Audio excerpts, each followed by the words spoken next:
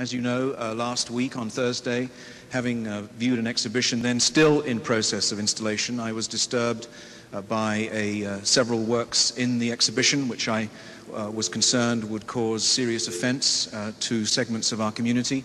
Overnight I thought about what I should be doing, and I came in on the Friday and requested that the exhibition be postponed. I was under the impression that it had not yet opened to the public.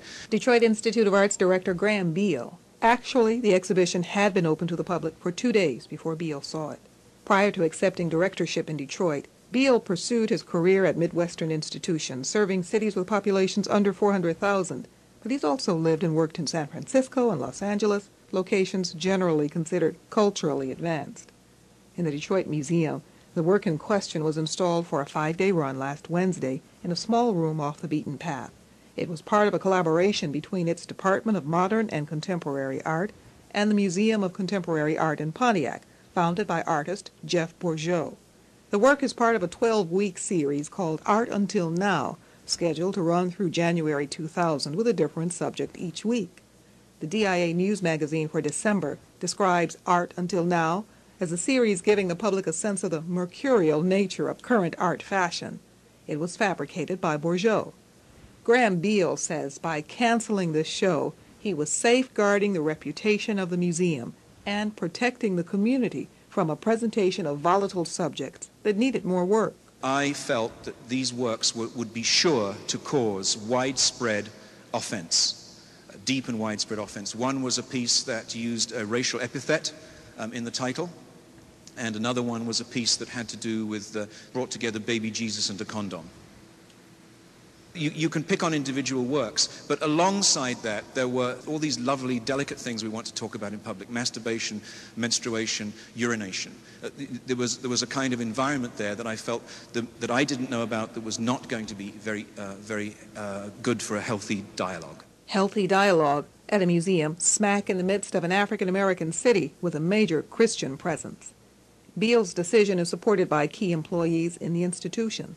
John Strand is a visual artist whose work is included in the DIA collection. He was surprised to read in the weekend paper of the cancellation of last week's Art Until Now. I think what Jeff Bourgeau was trying to do was educate the trends of 20th century art, and the 90s is all about shocking people. It's not even about art, it's just about shocking people. And I think he was addressing that. S.K. Young is a fine art photographer who has worked at the DIA as well as Focus Gallery. She says as manager of that gallery, she saw Bourgeau create brilliant multimedia installations. He uses music a lot, but he also speaks to the masses about things that they wouldn't necessarily see or think about. Jeff, myself, and many other artists that do installation work, it's not so much to shock people, but as to say, your way of thinking, your belief is not the only belief. Jeff Bourgeau says the closure of his show by the DIA's director does set a precedent, but an unusual one. I'm not sure if it's a precedent in the art community either. Usually when these things happen, they're done by outside forces, usually political. Jesse Helms, or when Dennis Berry was shut down in Cincinnati. I think it might set a precedent for somebody on the inside to have shut down a show. Bourgeau says the whole series was to help people understand what's happening in art now, and he's not sure that all of what's purported to be art is. The purpose of his installation was to explore such questions with the public, and that, he says, is why he was in the gallery every day. Since the cancellation, S.K. Young says she's talked with at least 10 artists.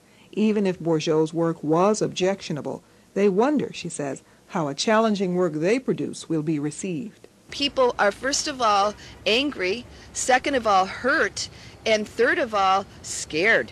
The remaining segments of Art Until Now include Kaboom, the art of destruction with reconstructions, Blimey, Britpop art, and Children's Hour, 100 Years of Children in Art.